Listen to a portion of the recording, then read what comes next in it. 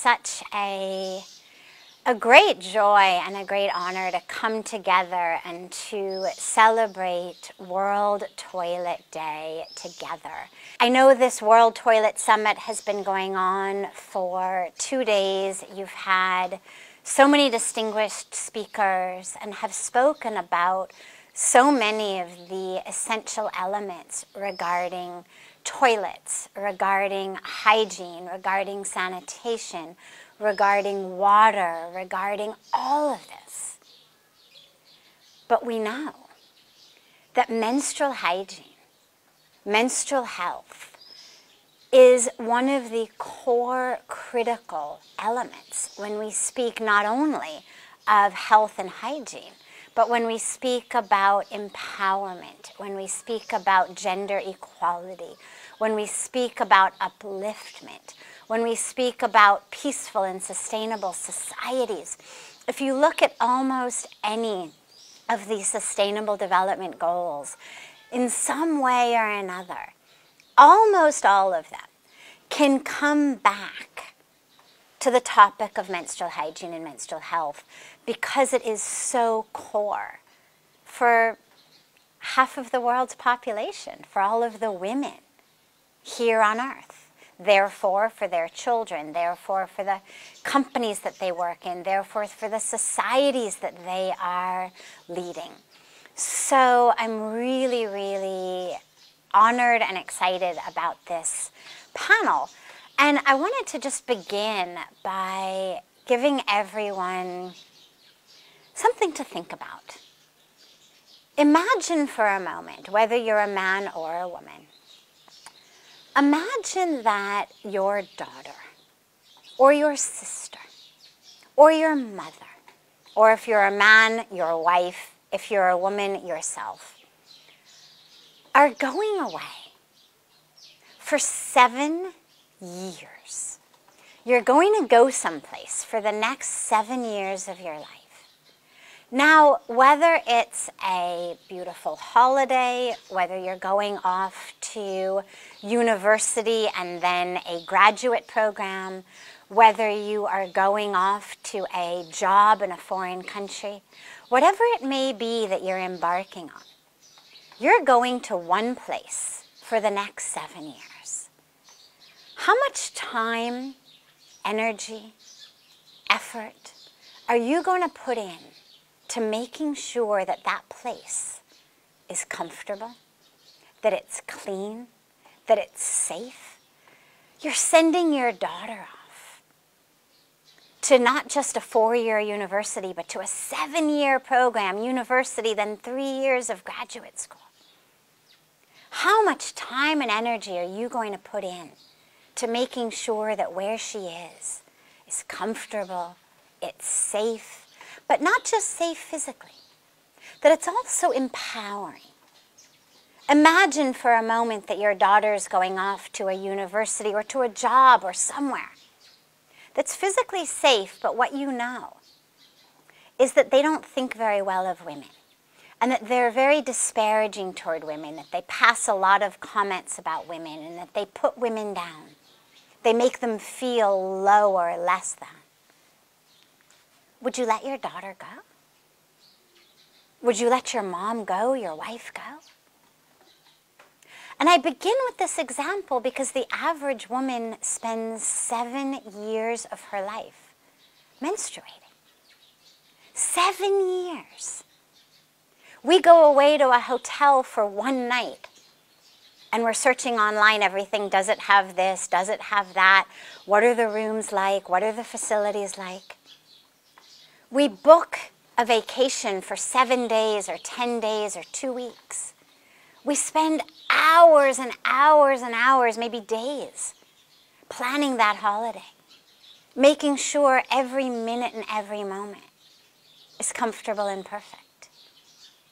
But 7 years where we, our sisters, our mothers, our wives, spend 7 years, do we give it more than a passing thought?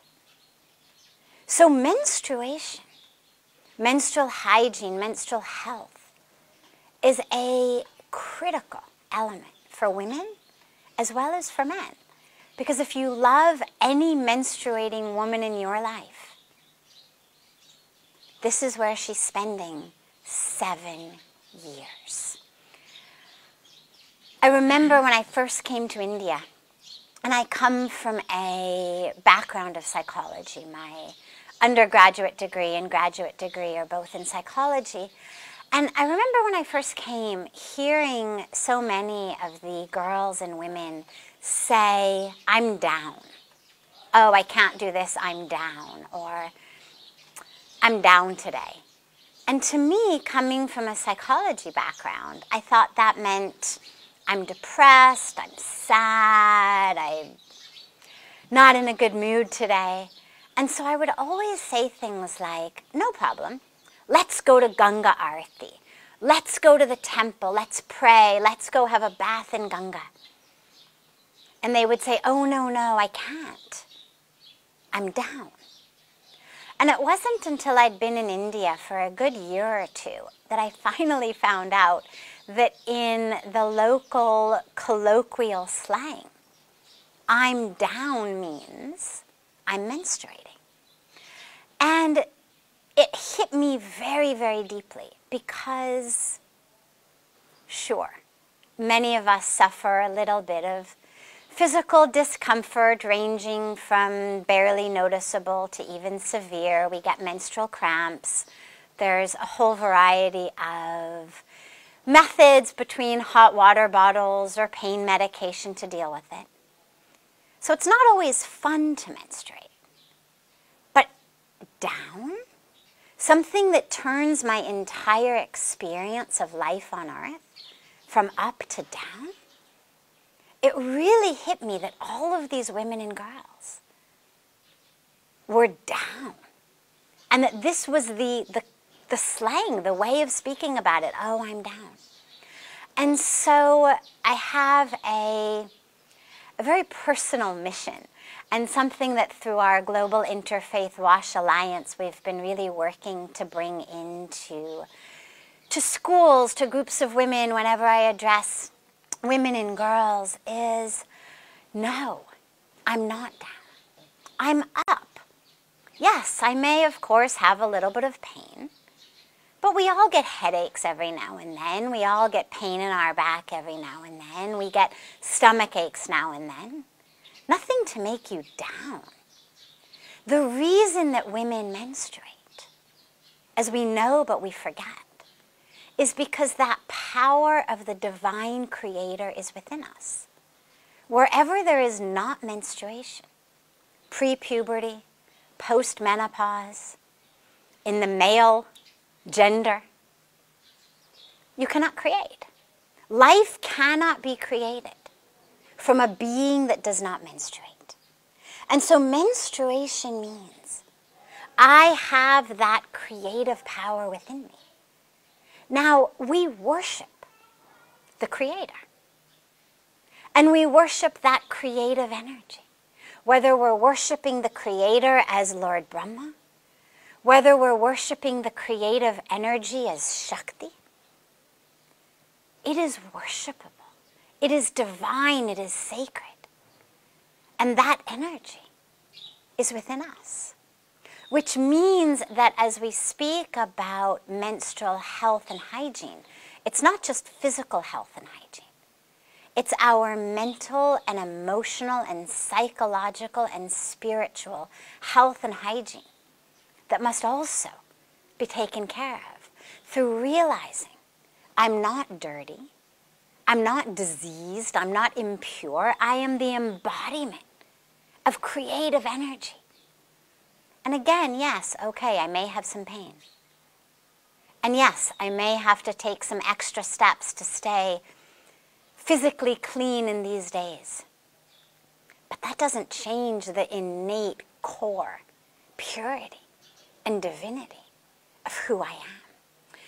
And the reason that this is so important, aside from the spiritual and psychological components, is that the stigma around menstruation impacts the women and the girls so strongly that in a country like India, for example, almost 25% of girls drop out of school when they start menstruating, simply because they don't have access to menstrual hygiene education, so they don't know properly how to take care of themselves.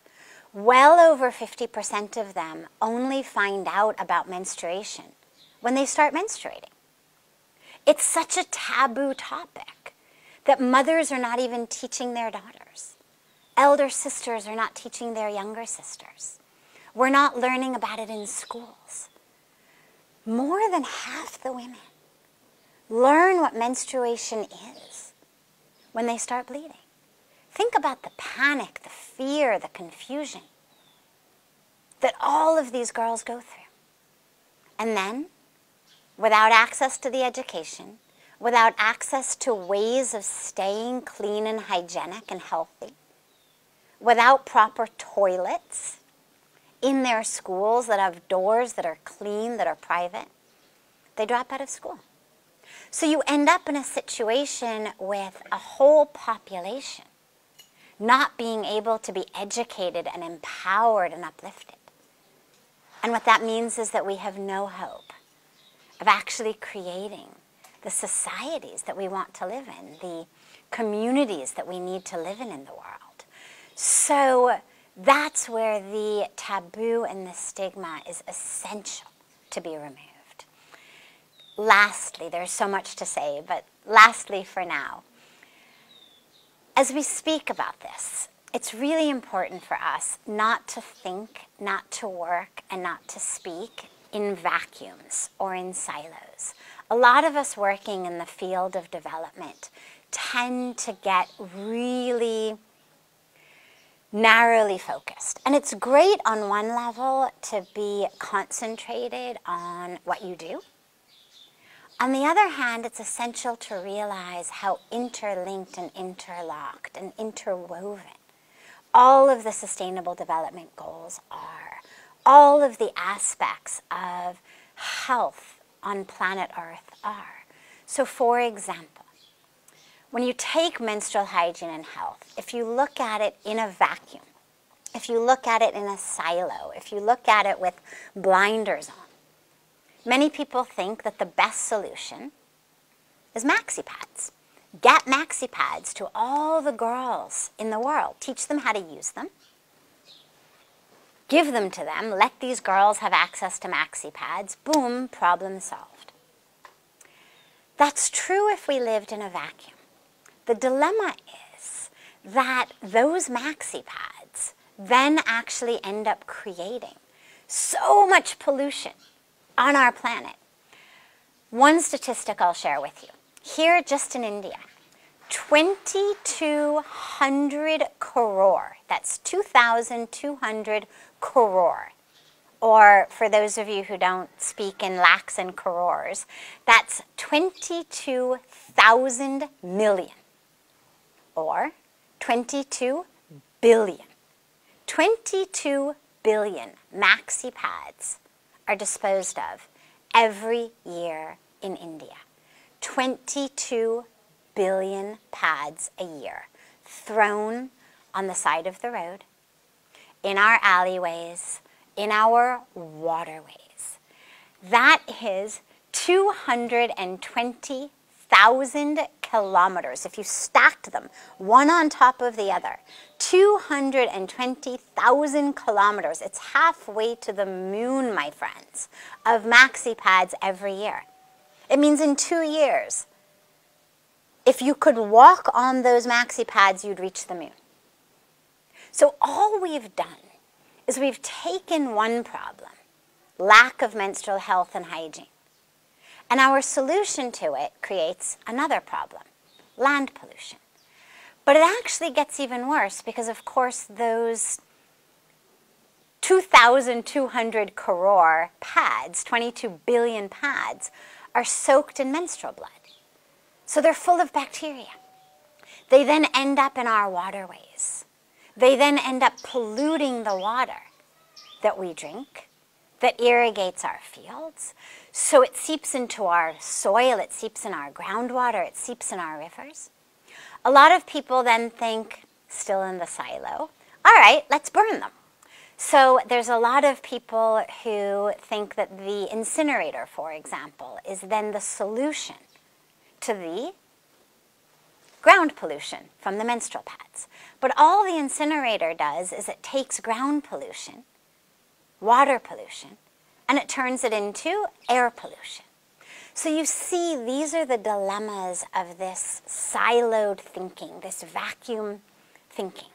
And that's where, as we come together, we have to realize our planet is a tapestry, a beautiful tapestry that's created from these interweaving threads of menstrual health and hygiene, of environmental protection, of access to clean water, of all of these different beautiful threads of the Sustainable Development Goals we have.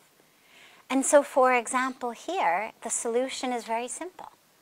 Eco-friendly, reusable menstrual pads, which, by the way, then addresses so many issues of poverty, of rural development, of gender equality, of women's empowerment, because what you end up with then are women's groups in rural villages making menstrual pads. They end up with livelihoods. They end up with money in their pockets. And we end up with an eco-friendly solution that ends up helping the girls, helping the women, helping the societies, and keeping the environment clean.